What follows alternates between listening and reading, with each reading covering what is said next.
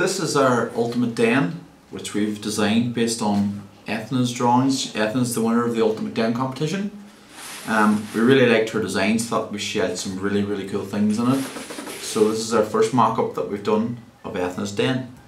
One of the things that really struck us from the start was Ethna's bright orange slides, so we've tried to incorporate that. This is some slides that we had made especially to work on this model. The finished ones might look slightly different. This model is made completely out of card, so it's not perfect, but that's part of the design process, and that making mistakes is good because you learn from your mistakes. And we made a lot of mistakes, so hopefully we'll have figured out all the problems by the time we get it done. So we've got our slide here, so Lottie can slide down on the slide from the roof, just like Ethna had in her drawing. She slides down around the side and she'll have a cool little tunnel to slide inside the building here. On the front door, all good castles should have a drawbridge, so we made a drawbridge. So that works.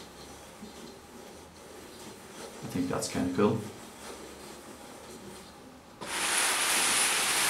On the other side we've got the roof just like Ethna had in her drawing, the red roof, and on the inside Ethna had a library. So we've got Ethna's library in here. We thought it would be really cool if the library, like all good castles, had a secret door. So it's got a secret door hidden inside the library shelves, so Lottie can sneak in and out with her friends in her ultimate den. Also, that was in Ethna's drawing is a indoor swing. We like that because it meant that they could swing inside even when it was raining inside in their den. So we've incorporated one of those in there.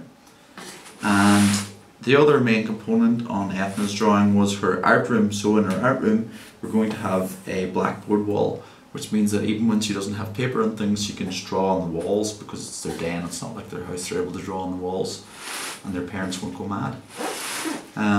We've got the little play area up here for pets, if you like to play up in the height. And then another thing that we incorporated in that wasn't in Ethna's drawing was the climbing wall. Ethna had some ladders, but we thought it would be kind of cool if we could change it into sort of like a climbing wall on the side, so Lottie can climb up the side of the building, holding on to the various holes that's on the climbing wall. That's kind of cool. As I say, this isn't the finished product yet, so hopefully we'll have all the kinks worked out by the time we're done. And then another cool feature that we added that a lot of the kids had in their drawings for the ultimate den was the zip line. Like, so many kids had a zip line, so we thought everybody wants a zip line, so we better add a zip line. So again, this is only a test model that we've made. I made it in here in the office out of an old coat hanger and pencil, you can see it. So hopefully the finished product, Lottie will be able to sit on the swing and slide down on her zip line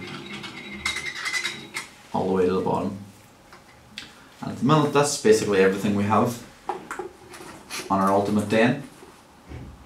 This is our first attempt at trying to translate Ethna's drawings into a cool ultimate den castle. So at the moment we're going to send these off to the factory and get one made up in wood, and when that comes back we'll be at the next stage and we'll be able to work out some more of the kinks and we should have the finished product.